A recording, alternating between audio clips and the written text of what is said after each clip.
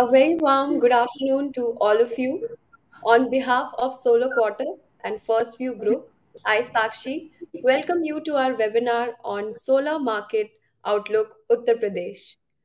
Before starting today's proceedings, I take this opportunity to thank our platinum partner for this event, Longi and Growwatt. We will be playing a short video by our sponsor Growwatt now. I request my team to play the factory video.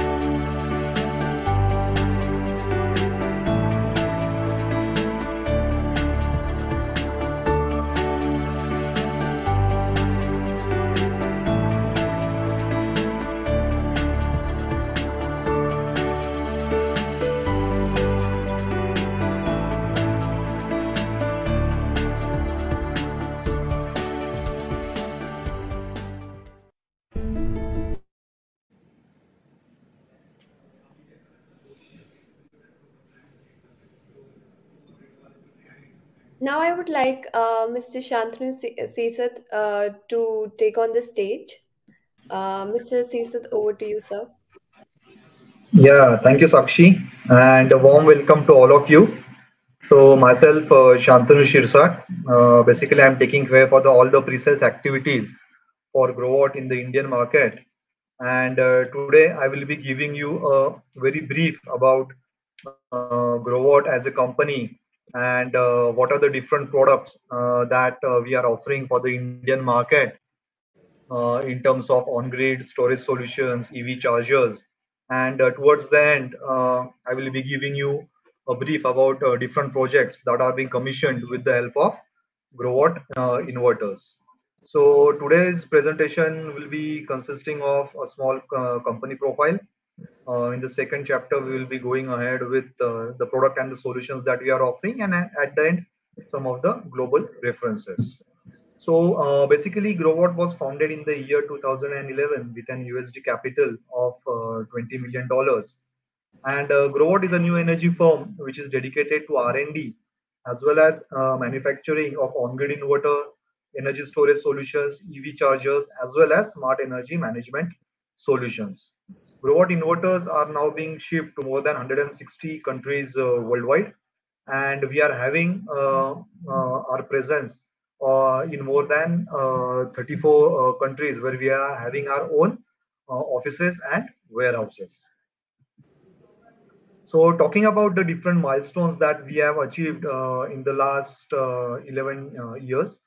So founded in the year 2011, in the same year, we came up with our subsidiaries in Australia as well as in Hong Kong.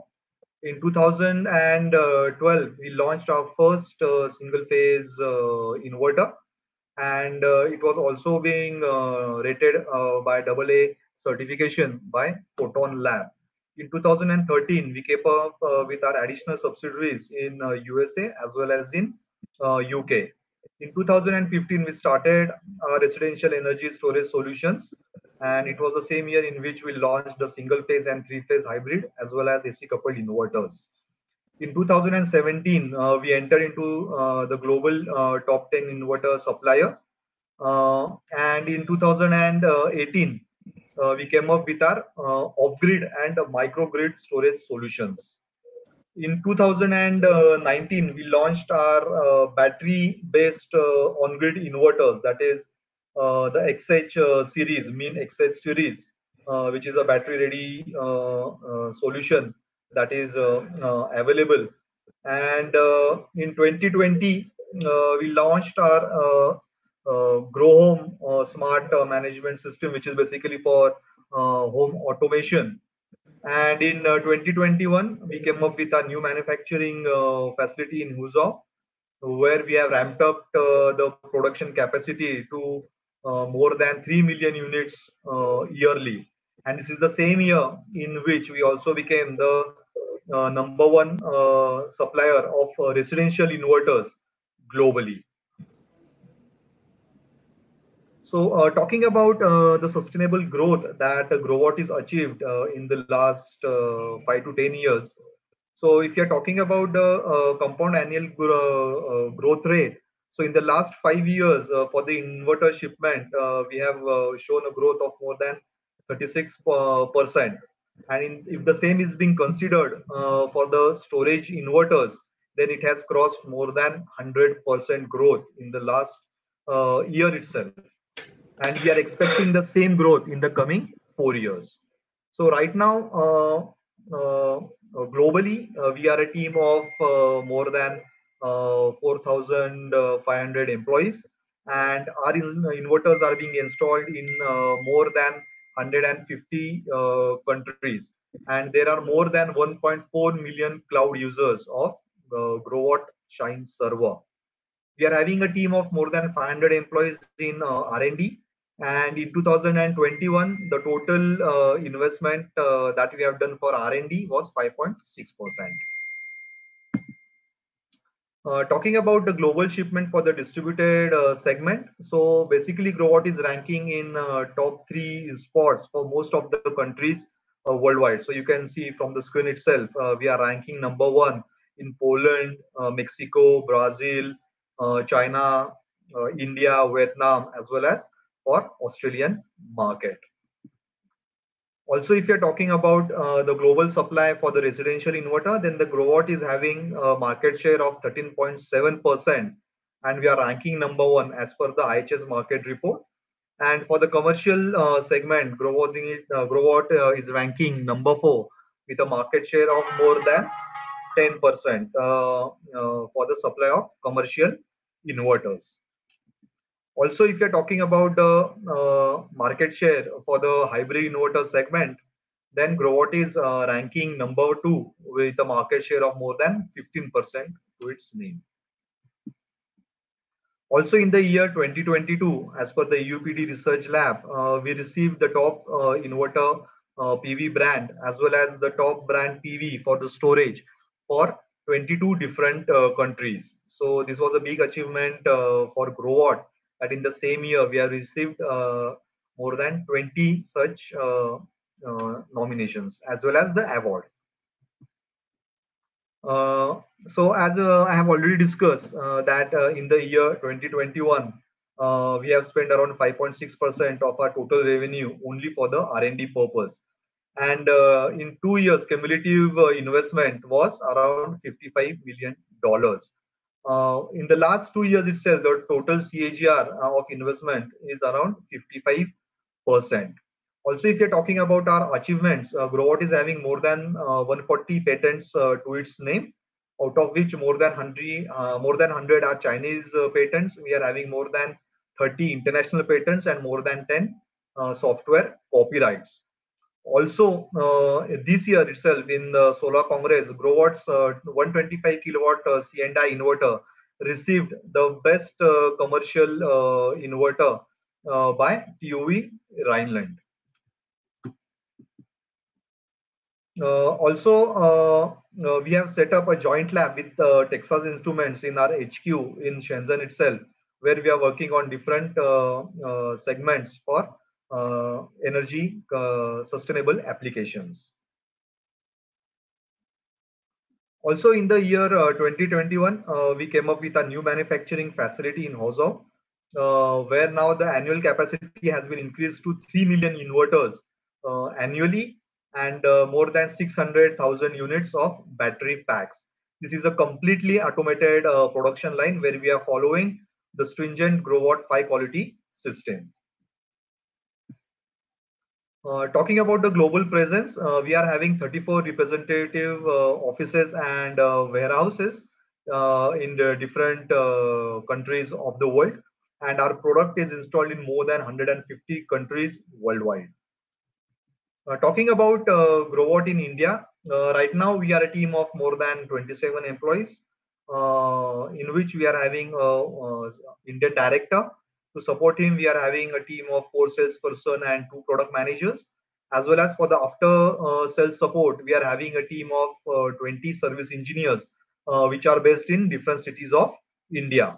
Also, we are having 2 warehouses and service centers based out in Ahmedabad as well as in Hyderabad, where cumulatively we are carrying a stock of more than 10 megawatt of inventory in terms of replacement inverters as well as spare parts.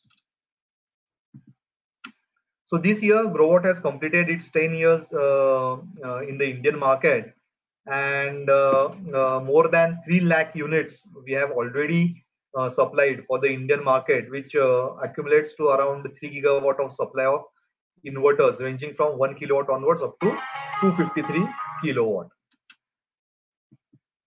So now coming on to the next segment, the PV inverters. So basically, Growart inverters are used in the application of residential installation, commercial and industrial, as well as utility scale. So we are having a range of inverters which starts from 1 kilowatt onwards up to 253 kilowatt. So if you're talking about the residential products, it has been bifurcated into single phase and 3 phase. In the year 2023, Growart is coming with micro inverters at also, which will range from 600 watt up to 2 kilowatt. Right now, the existing range in single phase we are having is from 1 kilowatt onwards up to 6 kilowatt, and 3 phase it goes from 3 kilowatt onwards up to 15 kilowatt. In 3 phase, for the C&I, the range starts from 20 kilowatt onwards and goes up to 125 kilowatt. And if you're talking about the utility, we are having 2 inverter options. One is 250 kilowatt, which comes with 12 number of MPPTs, and the second one is 253 kilowatt, which comes with 15 number of MPPTs. Talking about the energy storage, so we are also providing the hybrid inverters as well as off-grid inverters. So if you're talking about the residential energy storage products, so in that we are having AC coupled as well as DC coupled solutions. In single phase, the range starts from 3 kilowatt onwards up to 6 kilowatt, whereas in 3 phase, the range starts from 4 kilowatt onwards up to 10 kilowatt.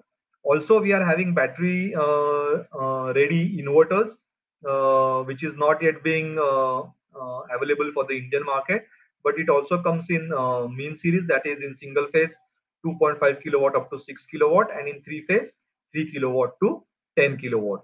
Also, we are providing lithium ion battery packs, which can go up to 50 kWh of storage for single phase, and 25 kWh of storage for 3 phase.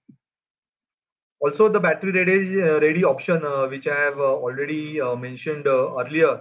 So this particular inverter is just like a normal on-grid inverter, which comes with an additional input for battery. So after the installation of your PV plant, if you want to go for you say storage solution, so instead of going for a completely new inverter for that particular purpose, the same inverter can be used for battery storage.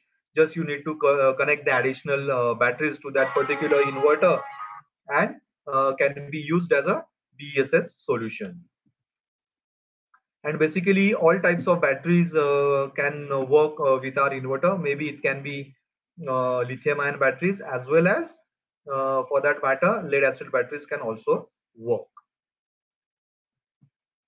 For microgrid solution, right now in single phase, we are having 5 kilowatt and 3 kilowatt off grid inverters with a battery backup up to 50 kWh. In this REI 2022, we have come up with our new off-grid plus hybrid inverter, which starts from 50 kilowatt onwards up to 100 kilowatt in WIT series.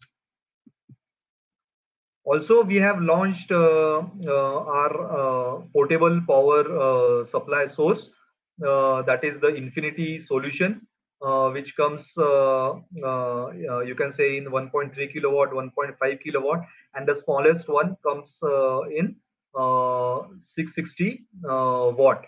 So basically, this is a battery solution, battery-based solution, which can be used as an, you can say, an online UPS for home backup, as well as when you are going for any outdoor shooting, or for that matter trekking. So the same power source or the power station can be utilized. In 2021, Watt also launched its EV chargers in AC as well as in DC. For AC chargers, we are having in single phase 3 kilowatt and 7 kilowatt, whereas in three phase we are having 11 kilowatt as well as 22 kilowatt. Also, we have a DC fast charger which comes in 40 kilowatt in single gun as well as dual gun. Also for the smart energy management solution, which is basically an ideal solution to provide a clean energy for household as well as businesses. And this particular solution is built upon the artificial intelligence, IoT, as well as the big data that we have accumulated in the last 10 years. Basically, for the monitoring purpose, we are having different solutions, like with the help of Wi-Fi dongle, GPRS, 4G, and LAN. And for multiple inverters, we are also having our data logger by the name of Shine Master. Also, we are having our own server and own applications, which is available on Google as well as on Apple Store. Coming on to the last segment, some of the global references. So basically, this is the case study in which the customer has installed a 5 kilowatt single phase inverter in back in 2010-11, and when he went for the extension of his power plant in 2020, he went on with the new iteration or the new generation of grow watt inverters, and still the inverter which was installed in 2010 is still working without any issues. So this particular instance gives us a what we can say a good benefit as well as uh, a good backup that the grow watt inverters are working without any issues for the last 10 years. Then these are some of the battery storage solution that we are having.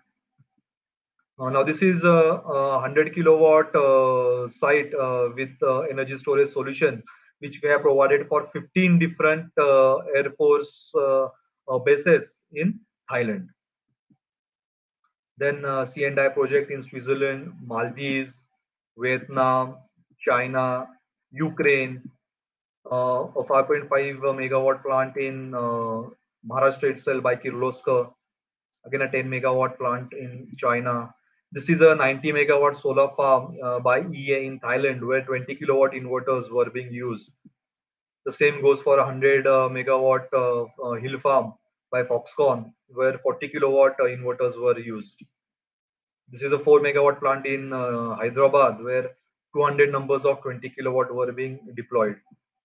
This is the first installation of our Max series for IIT Hyderabad, then Forbes Aurangabad 1 megawatt. This is a 7.5 megawatt with our Max 253 kilowatt in Solapur. Again, a 10 megawatt plant in Jhansi by our 1500 volt inverter Max 250. For Sadhguru Cement in MP, 1 megawatt plant. Again, a 6 megawatt plant in Solapur using 60 kilowatt inverters.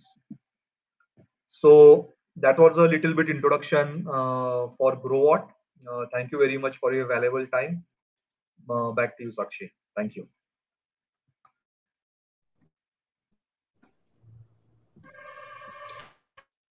Thank you so much for that insightful presentation, Mr. Caesar. I would now request my team to play another video from our platinum partner, Longi.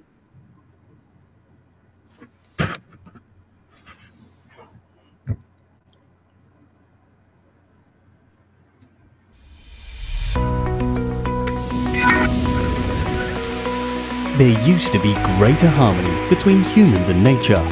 Then the Industrial Revolution happened. Since then, machines and technology brought prosperity to humankind. Innovation changed the way people lived, but the environment took a hit with the growing carbon emissions. With the occurrence of climate change, there were major disruptions in our planet. More natural disasters occurred across the world. The Paris Agreement 2015 has set a goal to limit global warming to well below 2 degrees centigrade above pre-industrial levels. The burning of fossil fuel to power the world's growing population and booming economy has been one of the greatest drivers of climate change. It is believed that replacing fossil fuels by renewables is the best solution to curbing carbon emissions worldwide. Hydro, wind, and solar became cleaner options to generate energy to power the world. Scientists predict that by 2050, the world will rely purely on renewables, of which 69% will be generated using solar power. The sun provides immense and infinite resources for mankind. Just 1 year's energy from the sun exceeds the sum of all other energy reserved on the Earth combined. The sun is a huge energy resource we can harvest, as certain as the sunrise. Solar energy will continue to evenly power all corners of the world. Where there is sun shining, there is solar power generation to come. If 1% of the world's desert areas be utilized for solar power stations, the electricity generated can power the entire human society. How incredible this sounds! In its early days, solar power was mainly applied for high-end and high-precision applications like space and aeronautics. With the rapid advances in technology, the levelized cost of energy, or LCOE, from solar power has dramatically gone down by 90% in only about 10 years. Regions with abundant sunshine can now harvest solar energy for just 1.04 US cents per kilowatt hour. With the ever-improving technology, it will get even better. Many would ask, the sun is not up all day. What happens at night? As the solar industry grows, more integrated solutions appear. New approaches can ensure the sustainability of solar power generation. For example, during the daytime with sufficient sunlight, we utilize the solar power stations to generate electricity to satisfy the demands of the metropolis. Then, in cloudy conditions and at nighttime, we can use a combination of solar and energy storage to generate power continuously. We can build pump storage stations in places with the right terrain profiles. During the day, we use solar energy to pump water from a lower level to a higher level. At night, we release the water to power the pump storage station. Thus, we have continuous power supply day and night. Electric vehicles are becoming more prominent transportation means for many. We also have to realize that these cars are virtually mobile battery options too. During the day, solar power is used to charge electric vehicles for daily use. At night, after serving our transportation needs, these electric vehicles can release the excess energy back to the grid. 1 billion electric vehicles around the world can store 1 billion kilowatts of solar-derived power per day, which can fully meet the global demands of electricity at night. In the near future, we can use global energy interconnection to balance the load between supply and demand, day and night. The global energy interconnection can work continuously and tirelessly to ensure solar power is either generated, stored, or delivered in all parts of the world. This is truly beyond imagination. Even better, solar for solar, LONGi's new business model of producing solar panels on factories run by solar panels plus storage. During the day, solar is used to ensure factory production. At night, the factory can get electricity through a variety of energy storage systems. Solar for solar is a perfect way to fully leverage the whole industry chain. Carbon emissions are totally zero throughout the entire process. Through the solar for solar model, we can develop the solar industry much more significantly and therefore create more green energy. With the accelerated adoption of solar energy, not only can we curb the increase of carbon emissions, but we can also revive our planet. Once large-scale solar panel stations are built, they will not only supply sufficient electricity to cities, the surplus power can be used for seawater desalination. The annual volume of seawater desalination could reach 100 billion tons. After desalination, the seawater can be used to irrigate the desert, develop agriculture, and turn the desert into an oasis of farmlands.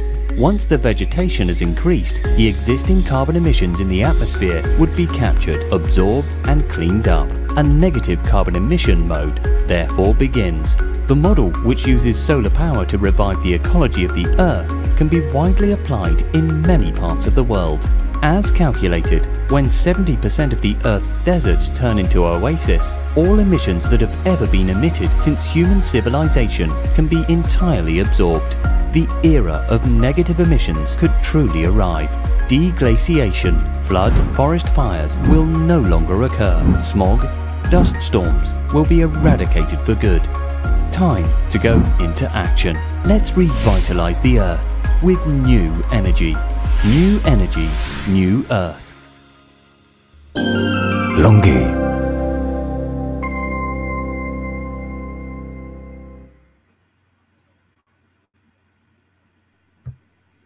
Thank you for that, team. Now, we would like to invite Mr. Rohan Scheller from Longi. Welcome to screen, sir.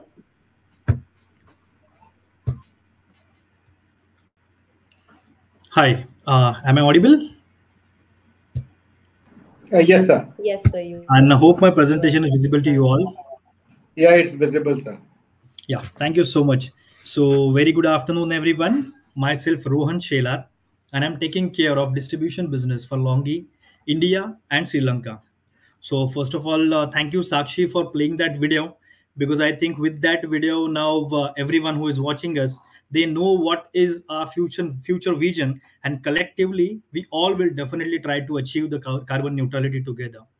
So as you can see from my first slide, that is the energy transformation scenario for all.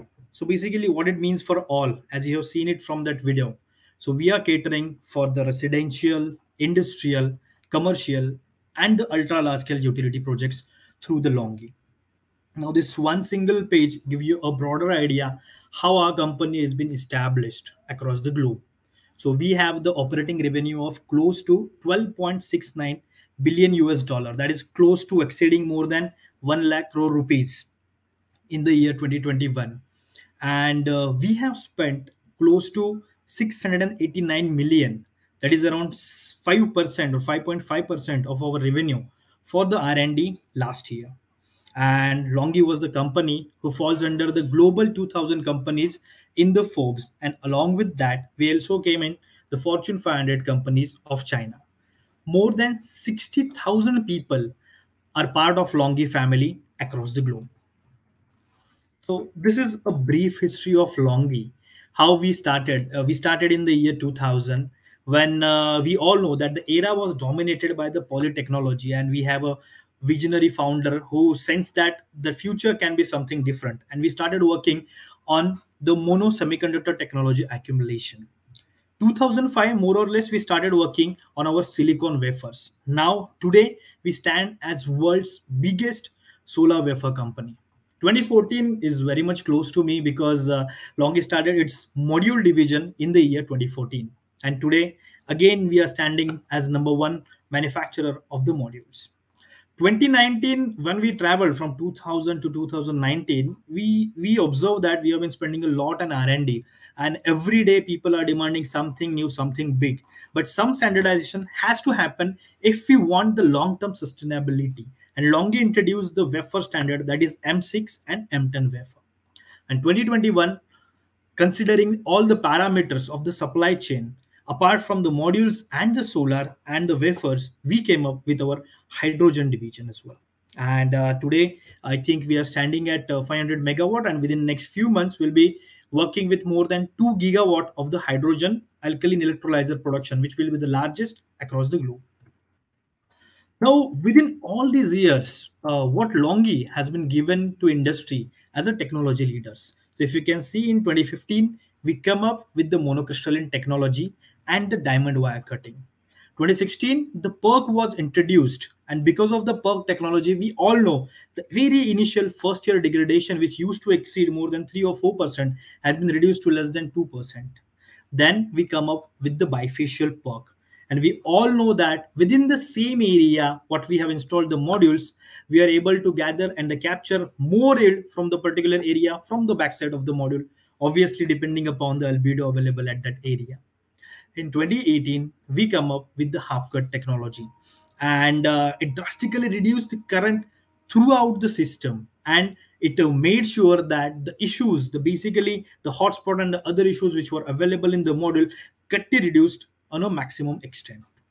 Then 2019, as I mentioned earlier, we started standardizing the wafer sizing, because we all know, like nowadays I'm hearing about 670, 700, 800, even 1 kilowatt module will come in future. But unless and until the efficiency is increased and the size is retained smaller than 2.6 meter area, we don't have any issues. But if you want to increase the module dimension and then the power watt peak, it's not going to make any sense. You're going to jeopardize almost like 70% of your investment, that is the solar module of your project, with that problem. And 2021 we came up with our longi life cycle quality. We started maintaining the standard BOM, which will last for 25 years in mono and 30 years in the bifacial. Now, as I mentioned, like Longi has always been a company who is corely focused on the R&D, and it can be seen from the investment what we have done. This year was the highest what we have done, is what close to 769 million USD, and till now cumulatively we have exceeded 1 billion US dollar mark in our R&D. And because of that, we have more than 1387 patents registered on Longi's name, and we are working with various universities and affiliates to come up with new and newer technologies. Now I'll go forward to give you a detail about the capacities, because nowadays we are hearing a lot about so many capacities are getting added up, like 2 gigawatt, 3 gigawatt, 5 gigawatt. So all these big numbers are coming into the picture. So now these are current few capacities which I'd like to share with you.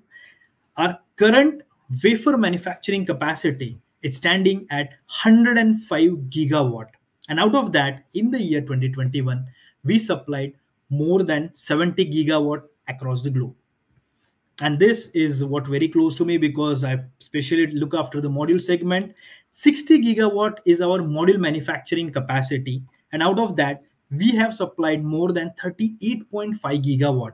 And I can proudly tell that Longi became the first ever company to exceed the supply of more than 30 gigawatt in a single calendar year. So that is a kind of achievement what we have done. And particularly in India, we have supplied close to 3.75 gigawatt last year. And last consecutive 2 years, Longi has been the number one supplier in India as well, along with the globe. And thanks for you all for that. And it was never possible without help of all you people. As you can see, we have our footprint in more than 85 countries, and more than 5,000 satisfied clients are working with Longi. If I want to take the names from India, there are players like Adani, Azure, Hero Future, Tata, Mahindra, Sustain, Renew, and many a lot of there who must be sitting there in front of me and watching me. So many small players who have been contributing to us to come up as a number one supplier in India. And why this trust came into our brand is because of three major factors. One is our quality. If you can see, these are all the reports, because in India what happens is we are following one standard, that is BIS. But if you see and analyze all these labs, whether it's All Quality Matter, Renewable Energy Testing Center, PVEL, or Energy Yield Test, all these people are conducting more than 80 to 90 tests on a single module. And when people ask that, like, what is the difference between two modules, because they almost look the same apart from some slight difference for the visibility. So the major difference is, if you ask them to go and test their module within these labs, they'll not stand anywhere. Whereas these tests are almost like 5 to 6 times stringent than BIS. And Longi, our each and every module has performed as a top performer and the highest achiever in all these testing agencies, which gives you a confidence of our quality. And it's not only the inside lab performance, but it's all about the energy yield test done by the PV magazine, and the on-ground performance of Longi has also been at par throughout the years. Now, these are some efficiency records what Longi has set. With our R&D, we consider ourselves as our own competitor, and it's no single technology that we are not working on, whether it's HJT, N-type, P-type perk, everything Longi is working on. And the recent highlight is we have broke our own world record of cell efficiency, and that is standing at 26.3% at the cell level. Now talk about the bankability, because when we discuss solar, it's always starts with 25 year, and nowadays With bifacial, it's now exceeding to 30 years. And we all know no company can survive if their bankability and their financial performance is not running along with their product. So with Longi, you are rest assured for next 30 years of your module's performance and the our company's performance to support you in this longer run. So, talking about the financial strength, what we are having, or the health of Longi of finance. So, basically, if you can see at the right hand side, this is the ultimate score of Longi currently at 6.3. So, why this is important? Because if any one of you going through the BNEF report and what is the ultimate score, it defines the bankability of your module or the particular company, or anything which is falling below 2 may not last for more than 2 to 3 years or may go insolvent. So please, not only the parameters from the datasheet, but do check all this stuff before choosing your module partner. We are definitely the 100% bankable and brand through the Bloomberg NEF. And this is again one of the most important parameter, that is this AAA rating that derives from the manufacturing facilities, financial health, shipments, capacity, and technology. So when they cumulatively compile all these parameters, if you can see, Longi is the only company who is standing tall on that parameter since last many quarters as the AAA rated. Now, whatever details I have mentioned is definitely only possible because of the key element, that is our product. So in industry, we are keeping it safe and simple. We are having two generations of the product. One is HIMO 4 and another one is HIMO 5. So HIMO 4 is basically a product which is ranging from 420, 30 watt peak till 460 watt peak. And then HIMO 5 that comes in from 540 till 560 watt peak. And both these products are coming in mono and bifacial. So I would like to again repeat one more point, because after this many people will be having a query in their mind, why not beyond 560, why you're not going ahead that. So I'll just want to clear one simple thing, what R&D we have been spending. M10 is the standard size what we people are considering, reason being exceeding the sizes beyond the limits of currently 2.6 meter in the overall area will give you a small advantage, but within the long run of the life of the project, the disadvantage of higher side module are much more. So unless and until there is an improvement in efficiency, will not be coming up with any higher side of the module. Now I discussed a lot about the product, but yes, the throughout this PPT, before that we have seen one video, and what is our vision you guys have already seen in the that particular video. But I would like to share that yes, being a part of Solar for Solar, we are committed not only to sell the modules in India or across the world, but we are being or committed to the part of RE, EV, and EP100. So under RE100, we are making sure that before 2028, all our operations of Longi across the globe will be running on 100% renewable power. And apart from that, under EV100, we are going to install adequate power charging facilities across our all the facilities, so that maximum of our employee and family, their family, should use and opt the electric vehicles.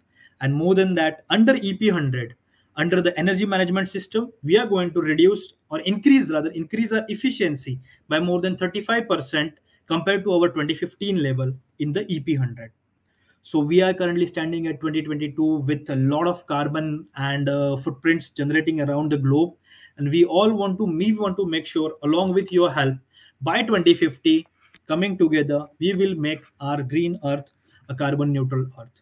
So thank you so much. This is it from my side. These are my contact details. So if you have any query related to the module, if you want to understand anything from our end, do get in touch with us and we'll be happy to help you. Thank you so much. Over to you, Sakshi. Thank you so much for that knowledgeable presentation. Well, as we all are aware, the newly drafted solar policy 2022 for Uttar Pradesh proposes to achieve 16 gigawatt of solar projects in 2026 to 2027. Under the policy, 20 cities will be developed as solar cities, covering 10 lakh visitors. Our webinar today will explore key pointers in Uttar Pradesh solar market. We have been joined today by an excellent panel. And allow me to introduce Mr. Sabyasachi Majumdar from ICRA as our moderator, Mr. Raman Bhatia from Servotech Power Systems, Mr. Syed Naqvi from Acme Group, Mr. Shantanu Sirsat from Growart, Mr. Arijit Mitra from Longi, Mr. Ashu Gupta from CleanMax, Mr. Alok Verma from Amplus Solar. Now, without any further delay, we'll be initiating our much awaited panel discussion on solar market outlook Uttar Pradesh with the esteemed panelists. A note to all our attendees, kindly post your queries in the question and answer box, and the panelists will answer them once the discussion concludes. Requesting Mr. Majumdar to take over. Over to you, Thank sir. you very much, Sakshi, and thanks for giving us this opportunity for hosting this excellent panel. First of all, I would like to thank my two fellow panelists who have made this excellent presentation, which has set the context and the background and the importance the solar industry can have for humanity. So my first question is related, to the market opportunities and the regulatory, updates on the utility segment. Maybe I'd like to begin by asking this question to Mr. Verma. I mean, since Amplus, one of the very big groups which is involved in decentralized as well as grid level projects. How do they see the market environment and regulations in UP? How do they compare them with other states? I'm sure Amplus would have worked in several states. So how do you see the market and the regulations and the support from the regulator and the state government in implementing solar projects? Uh, Thank you, Mr. Majumdar. I think it's a very interesting question in context of UP. So, just to give you a background, a brief background, we started our journey in Uttar Pradesh way back in 2018 when we did our first and UP's first open access project. That was a 50 megawatt with an investment of around 300 crores. And recently we have commissioned another 56 megawatt project in the eastern UP. And now we are also looking an opportunity to set up another project, the third project.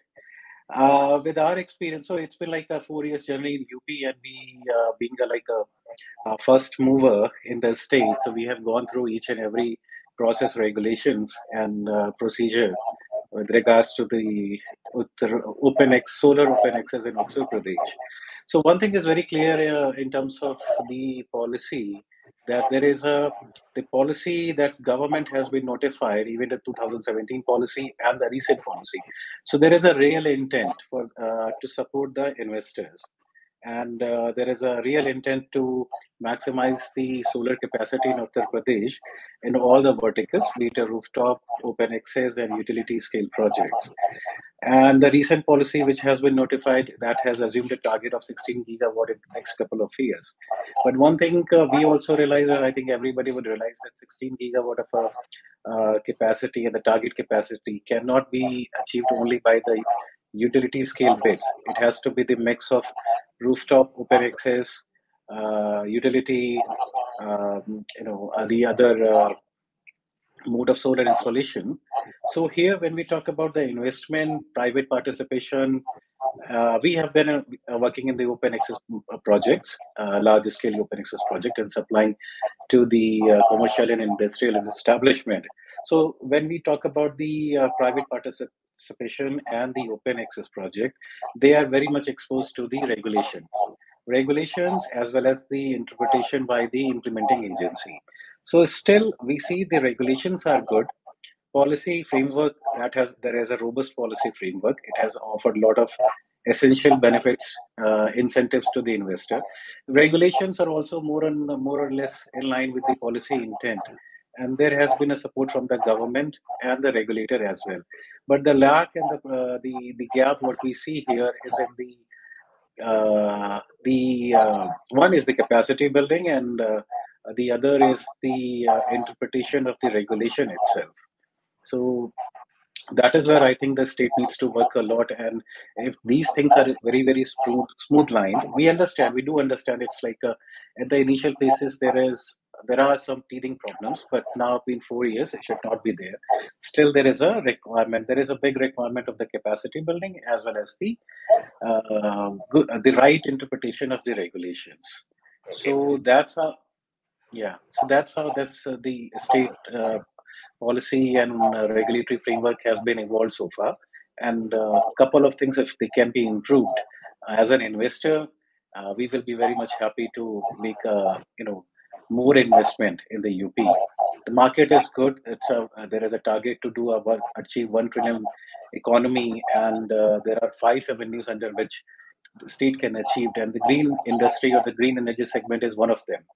And with the thrust on the solar and this carbon neutrality, I think if that can be done, the gap can be filled. It is very much lucrative for the private investors. That's very encouraging to hear, Mr. Verma. Now, I'd like to ask the same question to Mr. Ashok Gupta from CleanMax.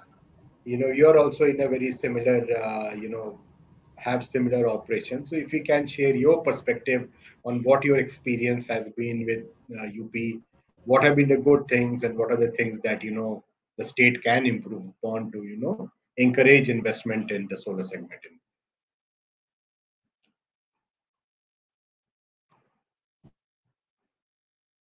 Mr. Gupta, you're there? The state of Uttar Pradesh very nice policy Yeah.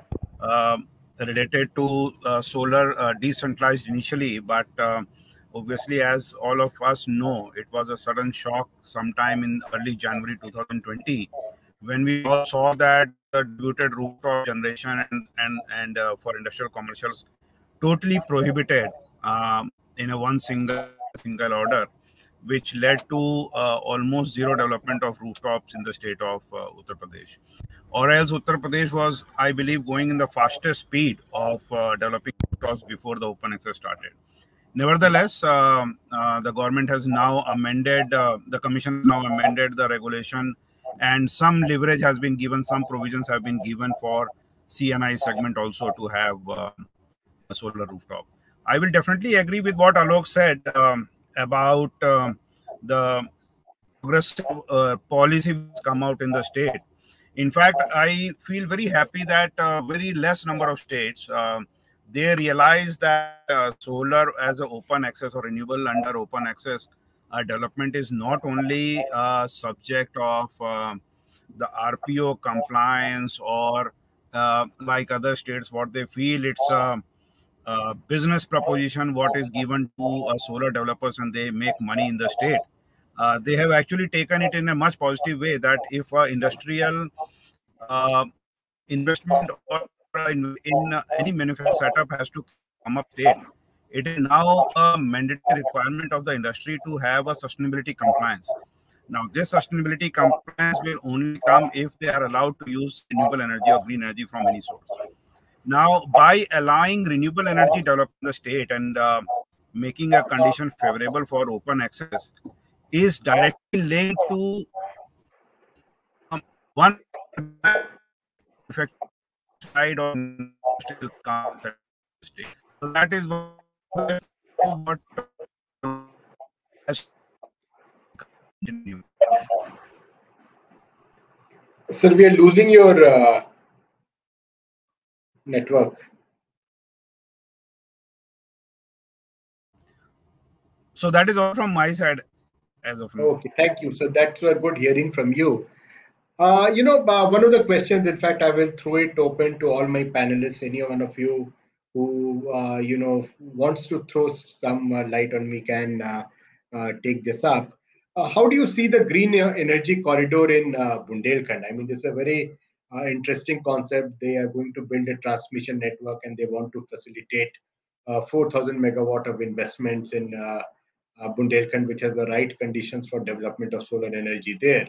So, any of my esteemed panelists would want to share their perspective on how they look at this development and how it could result in a growth in the solar industry in UP.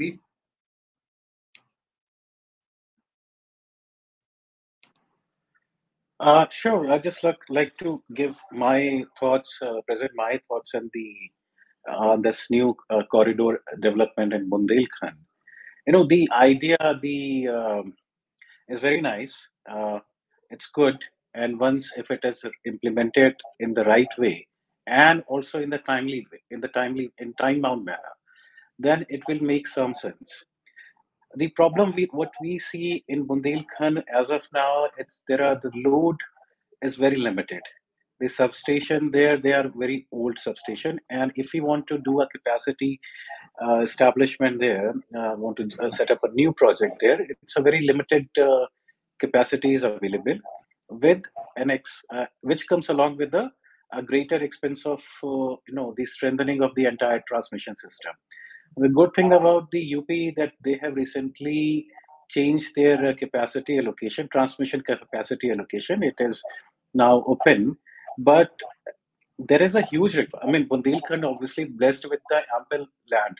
Land is available, and that land is also not a fertile land. It is like a barren land, and that is the area where a lot of development can happen, and that area needs the development if we really want to improve the economy of the state. But there is a lack of the consumption point there, which is causing a greater congestion in the grid.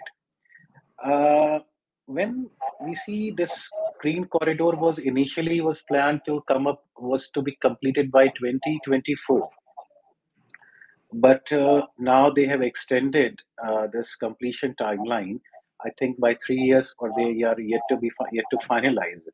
So while we talk about improving the energy access, not the energy, the increasing the capacity of the solar installation, there is an immediate requirement to improve the transmission infrastructure and the evacuation.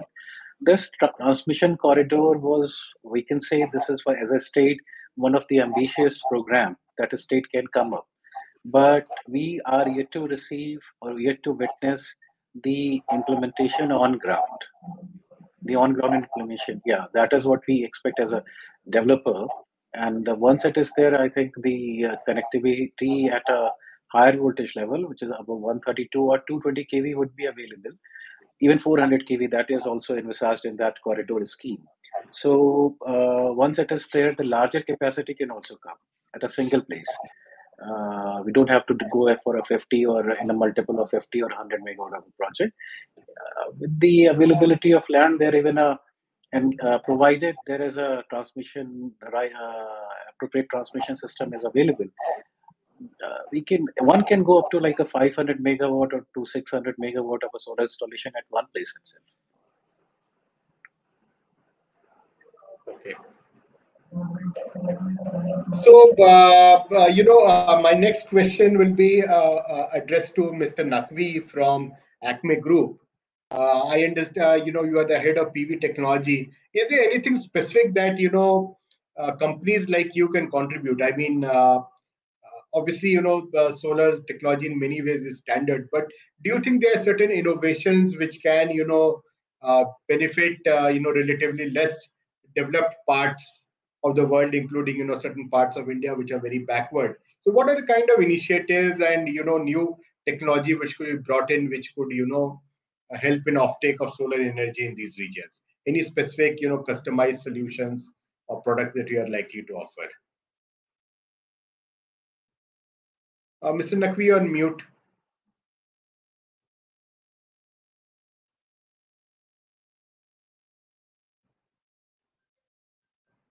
Mr. Naqvi, on mute.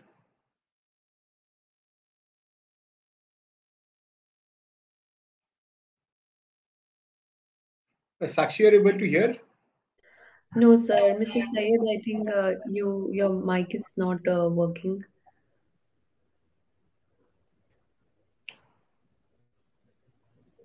So maybe till he's able to come online, maybe I can flip this question to Mr. Bhatia. Mr. Bhatia from Servotech. Good afternoon, sir. So would you like to share some, some insights as to, what are the kind of new products or solutions that, players like you could offer to the UP market? Mr. Bhatia, on mute.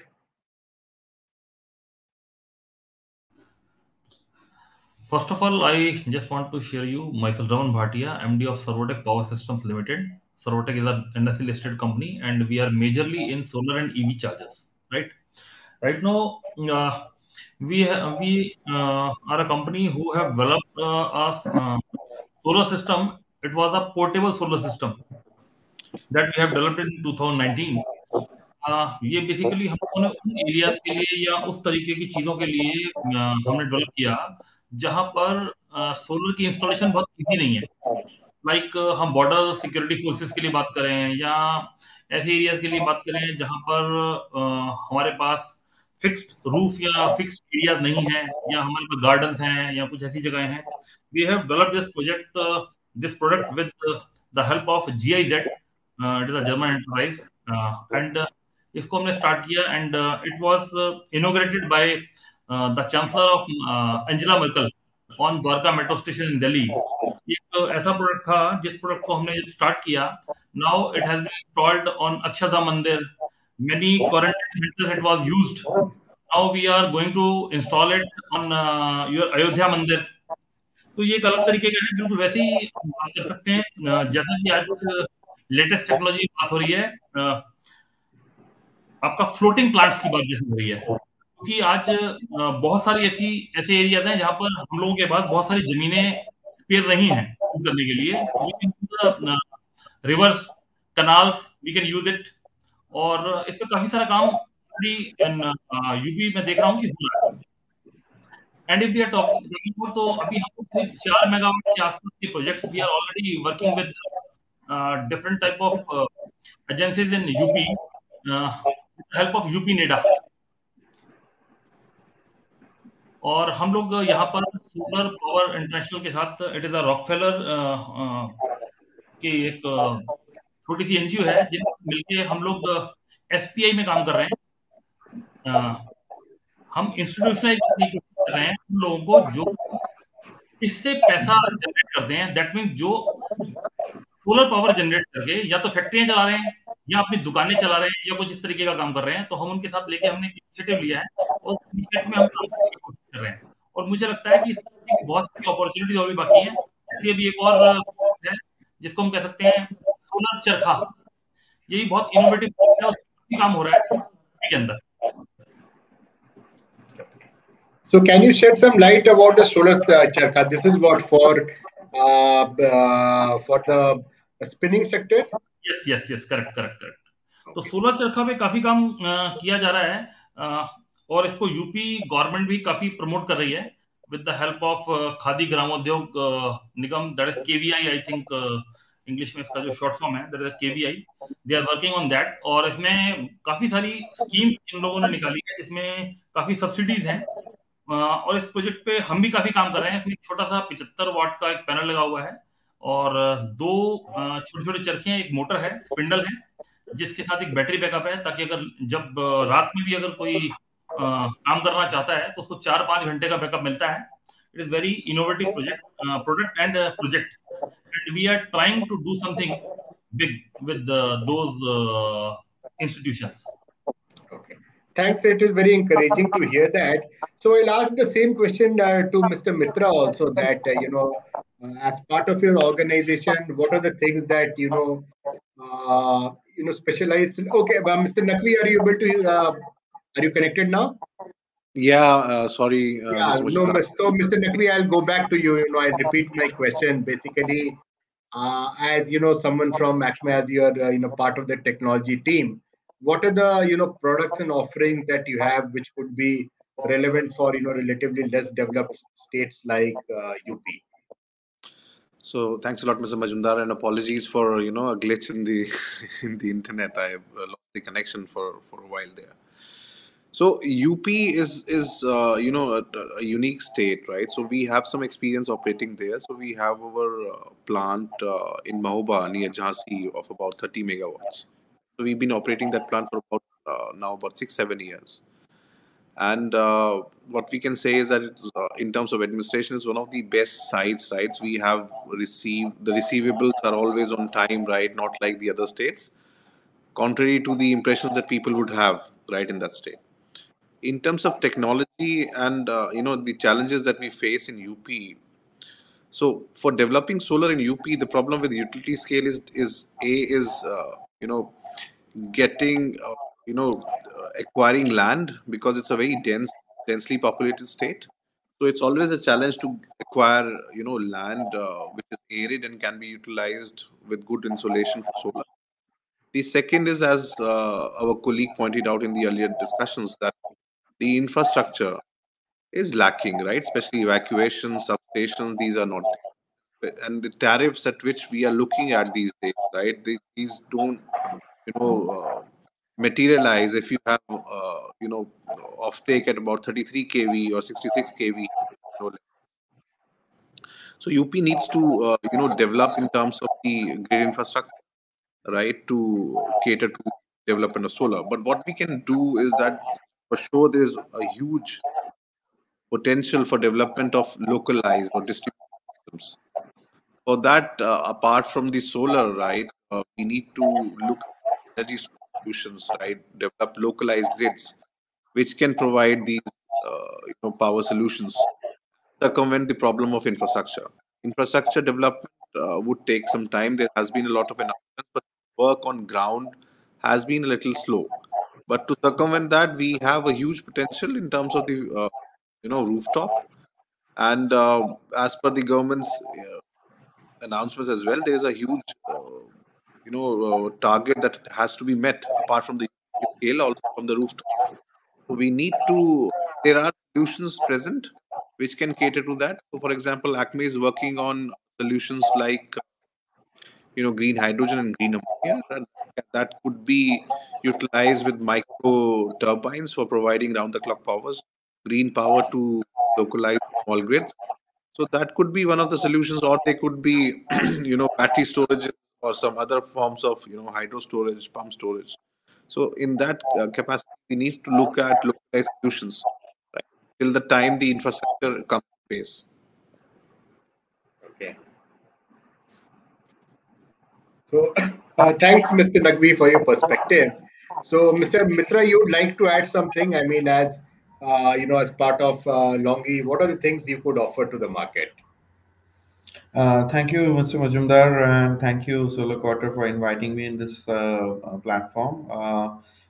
Particularly because we are a module manufacturer and we always see any region in the largest perspective.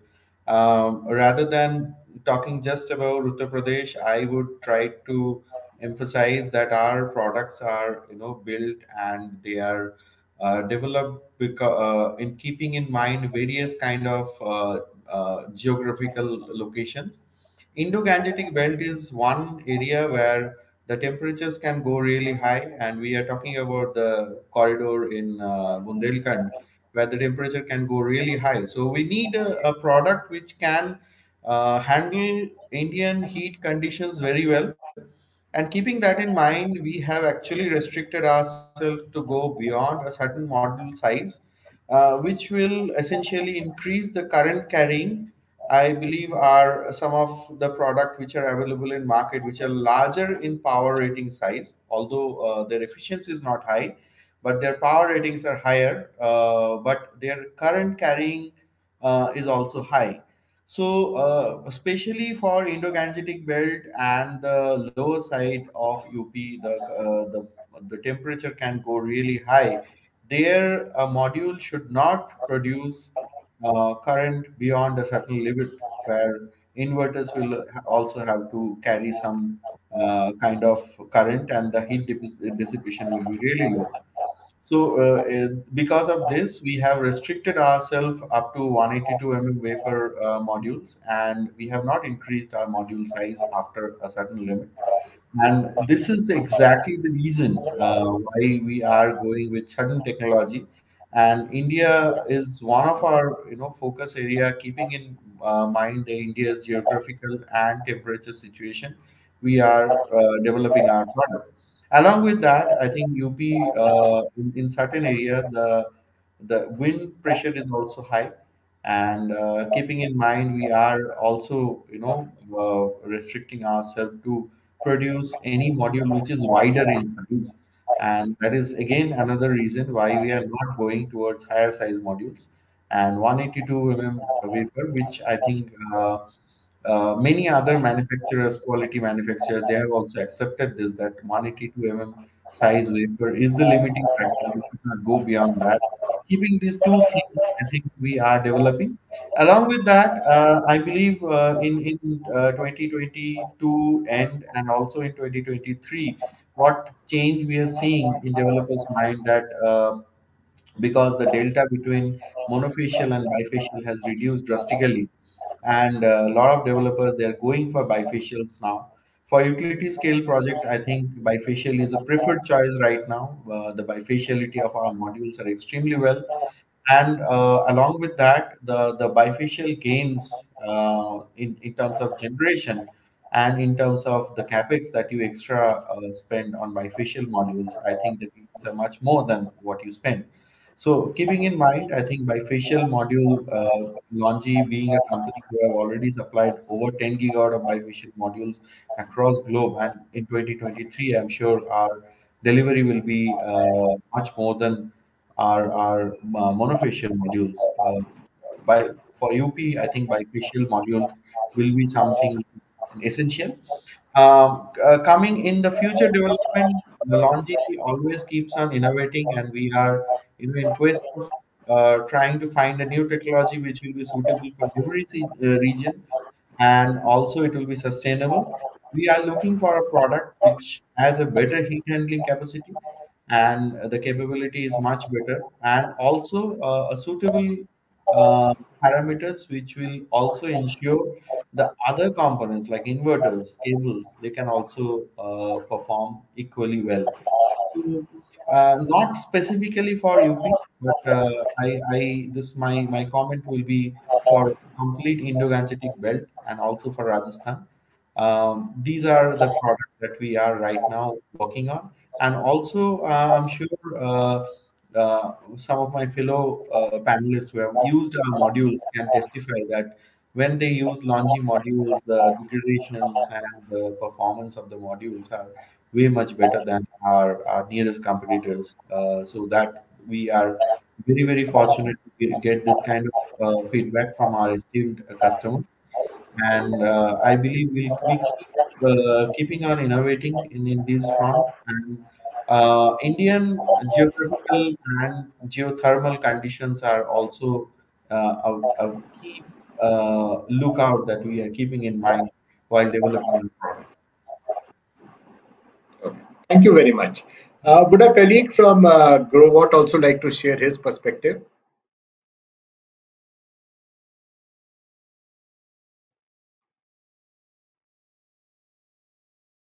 Mr. Scheller, you were there?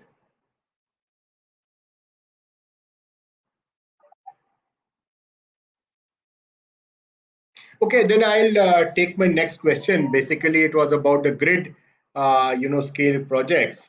So maybe Mr. Verma, for the utility scale projects, what do you see are the prospects for UP, and what do you see are the main challenges? Yeah, so even for utility scale project, the challenge is okay. So challenges remain same. Is the land and the evacuation infrastructure. Mr. Naqvi also mentioned that land and evacuation. So the irony is where the radiation is the maximum, which is Bundelkhand, where there we have land, but the evacuation, proper evacuation is not available. If we move to the eastern part of the UP, the land ownership is very fragmented and very distributed.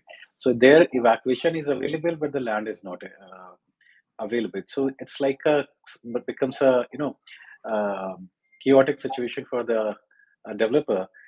And in terms of a utility, see right now the state grid. Okay, what I understand, see the overall grid of the UP is around 23,000 megawatt. That is the overall capacity of the state grid. Now there's already a thought which is processing across the all the the government stakeholder that solar being a daytime power, so it creates a surplus of energy which we do not require, and our grid cannot be properly managed. So that is one thought of the government, the distribution company or the UPPCL. That is what they are stuck. But still, there we think that looking at the economic growth, the more industrialization coming up, there will be the need of power.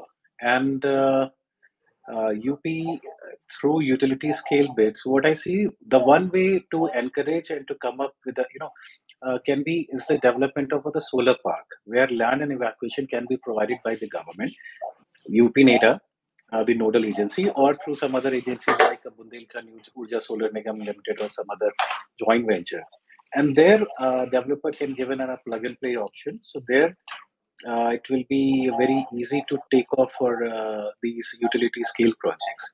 The other thing, as an industry, what we have an apprehension about UP is that because of the lower generation, tariff always goes up whenever somebody quotes, even in the reverse auction. So there has to be the acceptability of that tariff among the off-takers, which is a UPPCL, and the tariff needs to also be, approved by the UPRC and all. So that is one apprehension which industry is always having, and we can't do anything about it. Technology is the same. Land is a challenge. Evacuation is a challenge, and of course, that is all are the reason that tariff, and there is a lower generation. So there are a lot of things to be done in UP. Amongst the target, I think there is only, even in the last policy, that set up a target of 200 and 2400 megawatts. Some number was set, and as of now, we stand at like 10% of that capacity in overall UP. So a lot of things needs to be done. In terms of payment and everything, more or less, UP is a more disciplined state when it comes to the payment to the utility projects. So working capital is not a challenge, is not a matter of concern for the developer. It's just that the evacuation, the infrastructure requirement, if the government can offer a support, a lot of things can be done in the UP solar sector, UP utility scale projects. Okay. Mr. Gupta, would you want to share a perspective on, what are the challenges and opportunities for utility scale projects in UP? So I will speak more on the opportunity which is there, because the limitation of it is self-known that infrastructure at times and land availability is an issue. But if you see the opportunity, the merits in the policy of Uttar Pradesh, it allows you to do interstate transaction of power under open access, even from the state using the STU grid rather than going to CTU. Now, many of the developers, I don't know if they are not aware or they have not considered this fact that for ISTS, everybody tends to move towards obviously CTU, and they prefer going to Rajasthan and states like Gujarat. However, if you see the policy of Uttar Pradesh, even if you are connected to a state transmission utility and you want to do ISTS project, number one, you save a good amount of cost in terms of evacuation approval, development of evacuation of a huge capacity which is required for a CTU project. You can develop a smaller project, send the power outside, where the state transmission charges are also waived off. Now, that state transmission charges are one of the additional burden which normally a developer feels, which is the reason why they don't want to push power in the STU and route it through the CTU. But Uttar Pradesh policy provides an excellent opportunity where it can be done faster. The STU grids are available. You can have a plant, and day one you can start pushing power through STU in the ISTS market. So that is one of the biggest opportunity which should be definitely promoted by the state policy makers across the country and among the developers. Okay. Thanks. That was very encouraging to hear the fact that the state has allowed access on state STU network as well, and I'm sure it will in the long run help utility scale projects to come up in UP. Obviously, things like regulatory environment, as well as payment of the in case, of course, the players are seeking to tap the UP discoms. Obviously, the payment discipline will have to be improved. So those things are very well taken. So I am through with my question to the panel, and I would like to take a few questions from the audience as well. So, would you like to take it up? Sir, I'll just screen the questions on screen and uh, Okay. anybody can just take up the questions.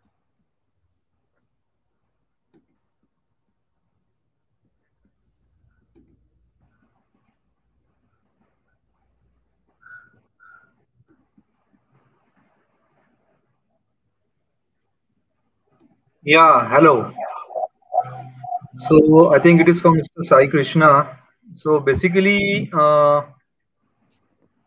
if you're talking about the availability of the inverters for the residential segment, if that is what is your question, because if you see majorly when Growart entered into the Indian business, its major focus at that time in 2012-13 was into residential segment, and looking at the right now going on the rapid growth that is happening in that particular segment, I think there should not be any issues, because most of our inverters we have already you can say updated as per the latest requirement of the modules also. So all the high current modules and the supply chain is in place.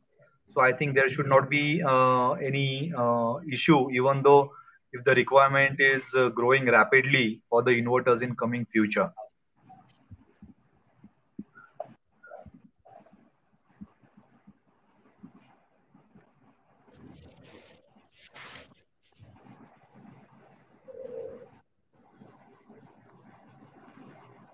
Any other question from the audience? Uh, no, sir, that's all. Okay, then I will just ask one common question, very quick, from everyone. If you had one thing to wish from the UP government, what would that be? So I would begin with, Mr. Sirsat, if you want to have any, you know, wish list. There is no specific wish list, but basically, if I'm talking about the rooftop projects, then definitely subsidy plays a very important role. And apart from that, for the residential, basically, and if there is a very clear, what we can say, a draft copy for the solar program, then that would be beneficial. That would be helpful. Mr. Nakvi, one wish list from your side. So, Mr. Majumdar, I would say that I would like to see more, work on the ground, especially on the Bundelkhand corridor and things like that, so that we can see more, development in this period, more opportunities for us, for utility players to win. Mr. Mitra, any wish list from your side?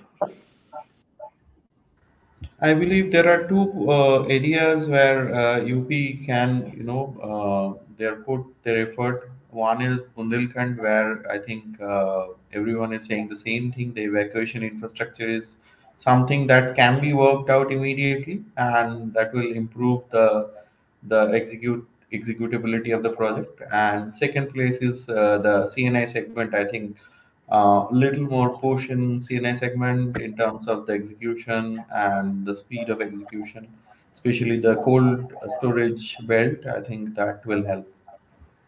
Okay, great. Mr. Verma, any wish list from your side? Just one. There has to be the sync in the policy and regulation, and both of them should be followed in this spirit by the implementation agencies. That's all. Okay. Mr. Bhatia is around. Mr. Bhatia? Oh, he's logged out. Yes, sir. Okay. Mr. Gupta, anything from your side? Yeah, so same is my wish list also, which has been from every state. Like once a policy has been made with a lot of brainstorming and very clear thought why the policy has been made, and if a regulation has also been framed accordingly, uh, it has been obviously seen that DISCOM takes it as a challenge later on, and then they start using regulatory side doors. So if a policy and regulation is framed and implemented, let it be honored in letter and spirit. It should not be in letters and not in spirit. So fine, it was, I think, great hearing from all of you. Uh, I'm more or less through with my questions. But if any of you have anything that you'd like to share with the audience, please, because we have about 5 minutes or so. So if any of you have anything from your side to share, which you'd like to share with the broader audience, please feel free to, you know. Uh,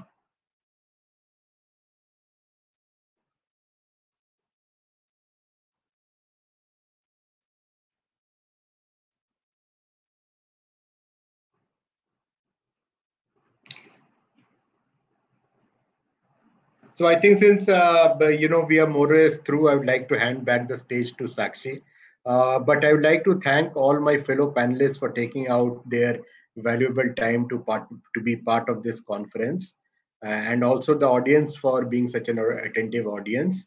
And finally, I'd like to thank the group for giving us this opportunity, me this opportunity for being part of this esteemed panel. So over to you, Sakshi, please.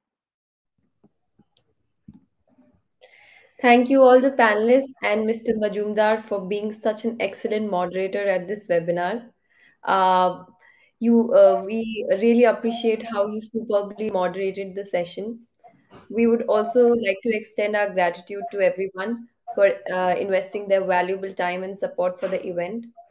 I hope the key takeaways from the session will be instrumental in paving the way for sustainability and development in Uttar Pradesh. We promise to be back with more exciting sessions. Thank you and good evening, everyone. Okay, thank you. Thank you. Thank you.